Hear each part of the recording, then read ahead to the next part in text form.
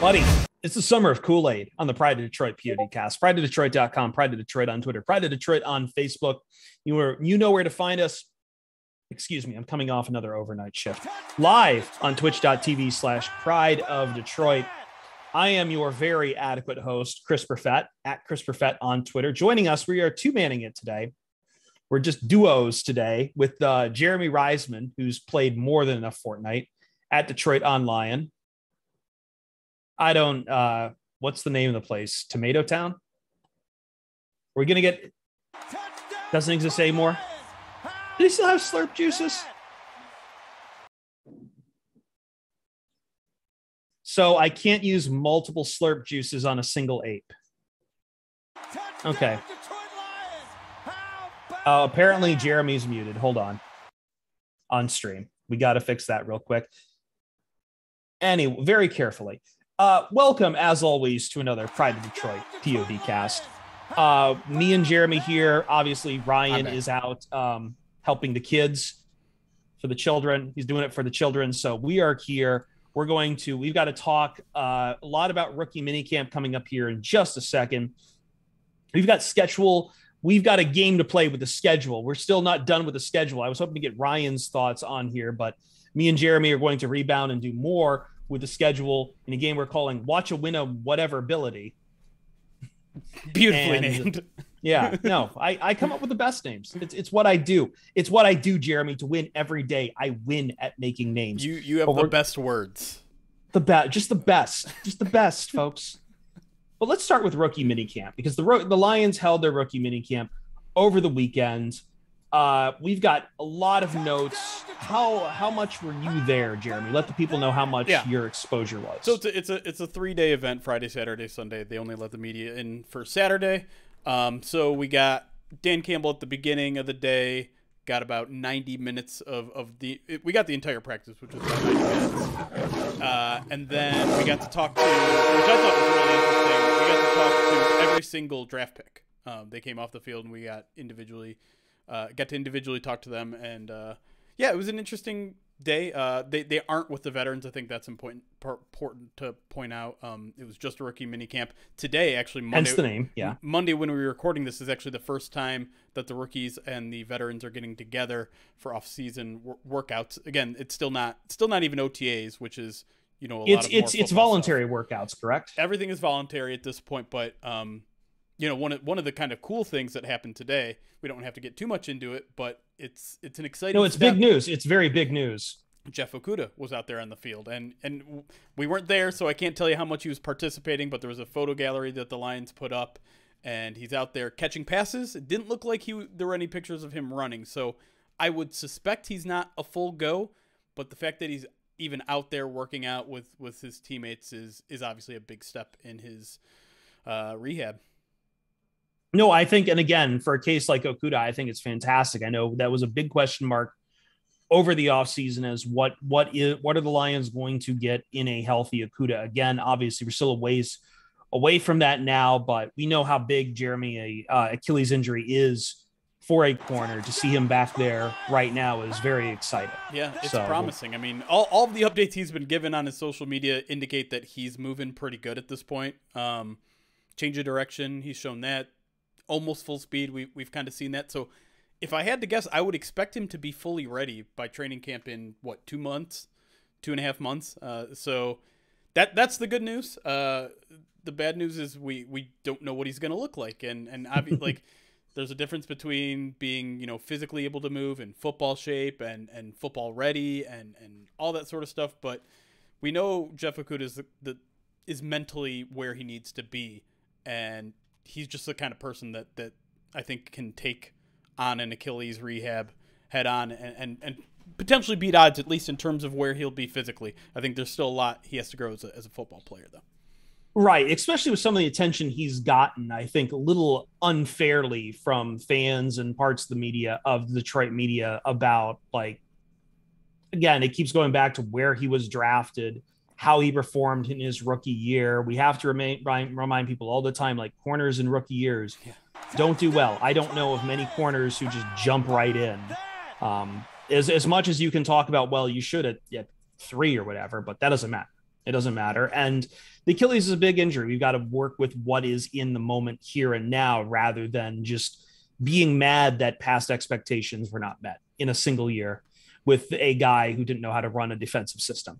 But next week, I think we have OTAs, so it'll be close to full practice. Still no contact, still no shoulder pads. So we'll still get some notes out of that. I know you, Jeremy, this is your time of the year. You love OTAs. Yes. You love training. You love. So this is funny because this is funny about you because you always complain about the underwear Olympics of the combine. Yes. But then you like the underwear Olympics of OTAs. It's not underwear Olympics. They're actually in football formations. They're actually doing football things. And listen, this is going to sound very selfish and completely, if I'm being... Oh, it's totally selfish. You get to cover it. Yeah. Part of the reason I love it is the exclusivity of it and the fact that I get to see it and no one else does. Like, I get to see these guys elitist. Play. I get to, like... I know training. I like when training camp there and there's an audience and people get all excited and stuff. But there's something neat, and it's just something that I need to step back and every now and then and appreciate the job that I have. That I get to see a lot of things that most people aren't privy to. So it'll be fun to see during OTAs. They'll have the whole team out there. We'll kind of have a better idea of what the depth chart will look like. Again, we only get one OTA practice per week that's available to the public. So I think they usually run 3 a week. We'll only get one of those. There's also a mandatory minicamp coming in about 2 or 3 weeks. We get all 3 days of those, and that's mandatory. So we'll definitely have the whole team there.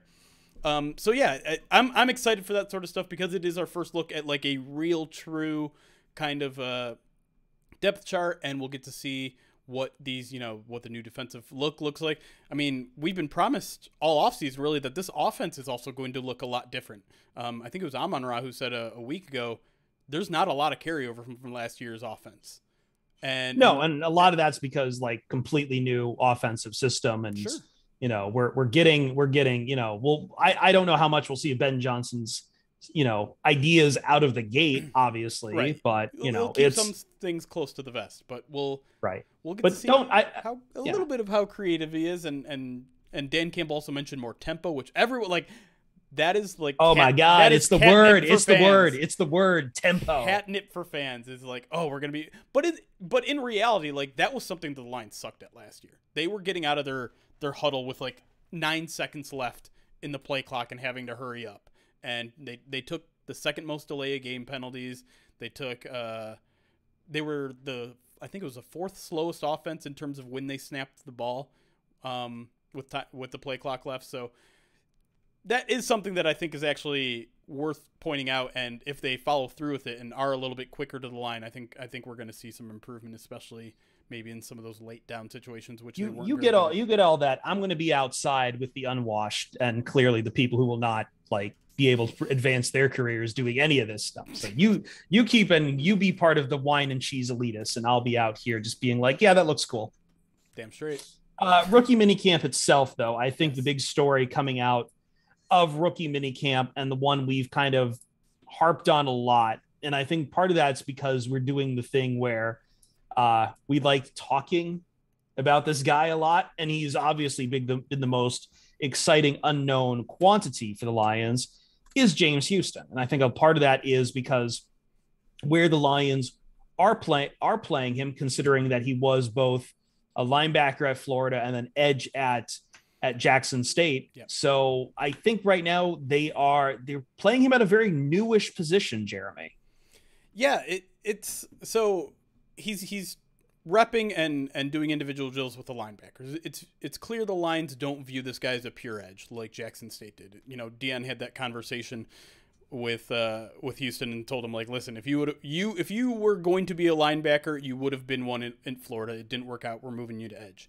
Looks like the Lions are giving him a second chance at linebacker, but he did line up on the edge a couple times, and it does seem like there's going, again, we're talking about all these new 4-man fronts, maybe kind of a 4-2 base instead of a 4-3 base, and if you look at the Lions roster, they delineate between linebacker and outside linebacker.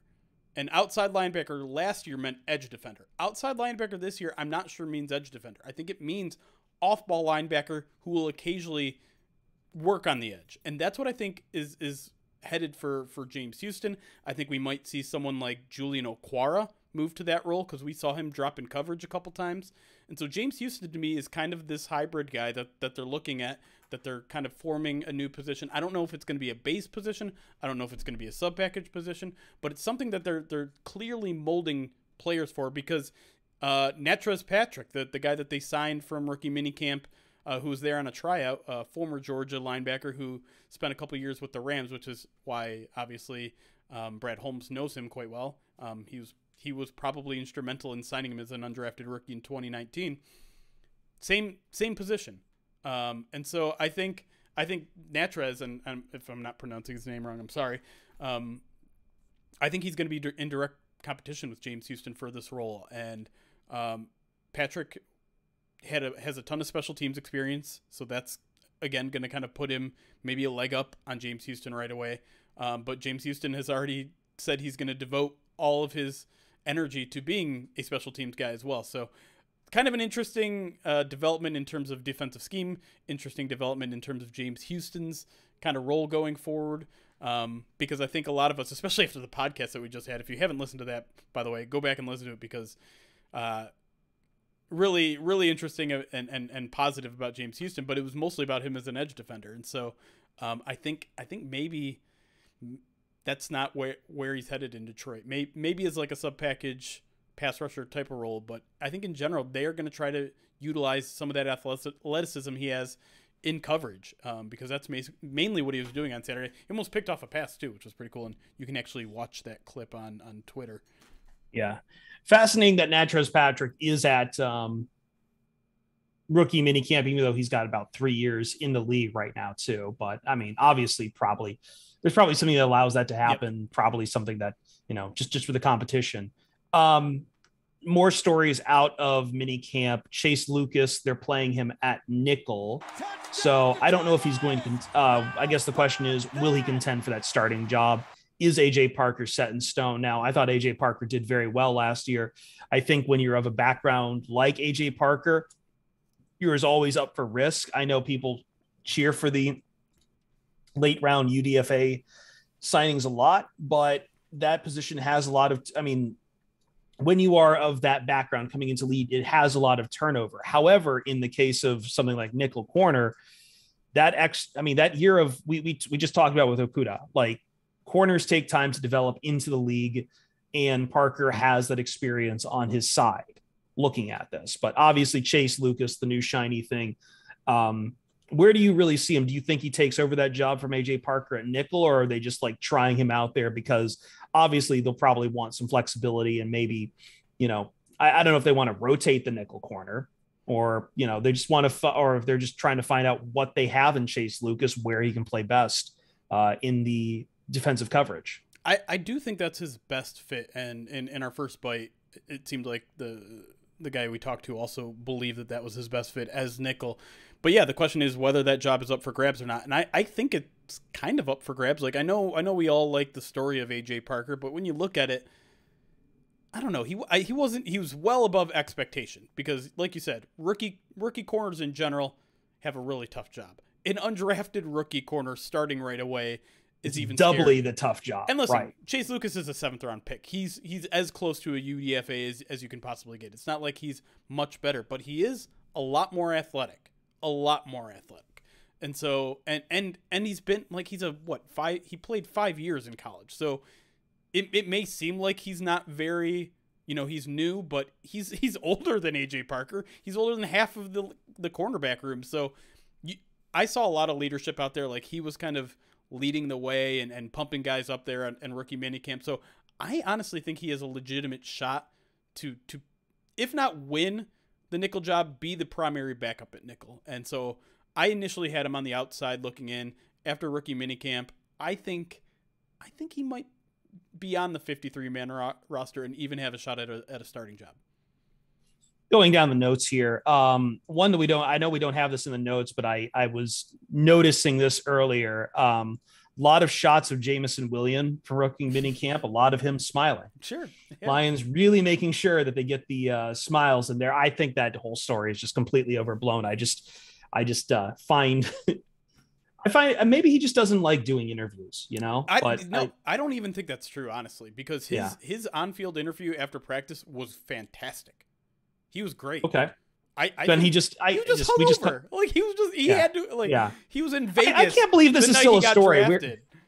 It's 3 weeks later, and I still catch it from Lions fans sometimes. Like, did you see how he looks? I just don't think he likes playing in Detroit. It's like they don't think like that. Like I know in the past, like I know we just mentioned James Houston, and I know guys like Deion Sanders, when they came out of college, they cared about what team they would get on, because I think part of that was they were making less money. It was a lot about the prestige of where they were playing and what that meant for their aspirations. These guys get so much money coming out of college, I think, and don't mind coming to the underdogs. Like this idea that JMO was unhappy to go to Detroit is just, I don't know when it dies, Jeremy. I don't know how it dies, because once we stop talking about it, honestly. Maybe, but like people keep bringing it up. Once you get a seed in the minds of some Detroit fans, it stays there. Yeah. But I mean, what'd you think of him? Because like we're in this, we were talking about the schedule on our schedule release party, and like we kept talking about when is JMO going to be ready on the field. Now, obviously, this is no pads, but how much was he really performing out there? Nothing. He was basically doing nothing. He was standing on the sidelines. I think the cool story about it was he has a football in his hand 24/7. When he's in that facility, he's literally got a football in his hands. They also gave him a script of the plays that they're going to be running during rookie minicamp, so he's mentally there going through the reps. And so that's kind of the step that he's at. There was also a moment where Dan Campbell was just throwing in passes. And Dan Campbell, by the way, horrible quarterback. He's a tight end. You could tell he played tight end. The way I put it is he looked like an actor quarterback who just just did not know how to throw the ball, but like he can act, so they have him playing, Yeah, in the Kurt Warner doc, he's playing the quarterback for the opposing team or something like that. But yeah, no. Where was Mark? Get Mark to throw some passes out here. But yeah, that's James. I don't know when he's going to be ready, but they're definitely taking it slow with him, and he. I do like that you are enamored with him holding a football, the thing that every bungo radio host does, where they just have a football in their hands, tosses it up. So JMO's on that level. Yes, he's very excited. Very excited. All right, what else do we have here? Kirby Joseph, I think you wrote down that you guys see him playing a lot closer to the line than expected. I know he played a lot of deep single high at Illinois. Yeah, that was a big concern of mine, is that he was mostly a single high safety at Illinois, because he's super rangy, he's super fast. And so my concern was can he do anything else but be kind of a deep middle guy? And it's very clear either the Lions were concerned about that same thing and they want to get him some reps near the line of scrimmage, or they think he's just more versatile than that and are putting in there. It's interesting because I think obviously the long-term plan is to pair him with Tracy Walker. I don't know if he takes a job right away or not. Tracy's a guy who can definitely do both. I think he's better when he's kind of a rangy guy, which means that Kirby Joseph is going to have to take on some of those closer to the line of scrimmage stuff. But in general, I don't know. I'm curious as to where that goes with Kirby Joseph, especially once he's with the veterans, to see if it's more balanced, if they want him to play closer to the line of scrimmage. Obviously, the Lions would like these guys to be as versatile as possible. All right, we got a couple more standouts to really talk about here, and then we're going to go on to talking some schedules. So, Greg Bell shook both rookie linebackers on a play. A separate play. So they were running this drill. It was run by a special teams coordinator, Dave Phipp. So I guess it was kind of a special teams. Basically, two guys are standing at opposite ends of a 10-yard wide, 10-yard deep square part of the field, and they're running at each other from the opposite corners. Greg Bell has the football in his hand. The other guy, in this case, both of the rookie linebackers, drafted one, so James Houston and Malcolm Rodriguez, are essentially trying to tackle him, and I put tackle in quotes here because it's essentially two-hand touch right now. And Greg Bell shook the crap out of both of them. And it's interesting. So Greg Bell, if you don't know, is one of the UDFAs out of San Diego State. 5'10", 201. I don't know how much of a chance he has to make the team because I do think the running back room is pretty tight. Pretty well there. set. It's pretty well set. Like they're going to run a fullback and like I think they've got 3 deep pretty well set. I mean, yeah, I guess it's tough because you definitely have Jamal Williams. You definitely have Swift. Beyond that, Jamar Jefferson didn't get a lot of playing time. Craig Reynolds is a great story, but is he truly a number 3? But I feel like Jefferson Jefferson was doing all right and he got like hurt last year. So I don't know if they'll try to run it back with him or if the injury will just put him behind that 8 ball. But I just don't know if any of those 3 guys are irreplaceable. That's right. That's how I feel. So if Greg Bell's on the team, right? He wasn't just a tryout guy. So he'll get his opportunity to win. And I think it's possible he does, but he's got a long ways to go. He was the only running back there too. So maybe just by proxy he stood out. Yeah. Well, I mean, sizzle early is good. One more guy who I had kind of highlighted that I'm fascinated if he'll be even able to make the roster. We've talked so much about how stacked. I mean, not stacked, but you know what I'm talking about. How competitive that wide receiver room is right now. Khalil Pimpleton, I thought, made some really good plays, ran some very good routes for the rookie minicamp, but I don't really see his way to the roster. I see him much more, and this is me trying to give some love to the Central Michigan contingent of our fans, Fire Up Chips, because they're always make themselves known.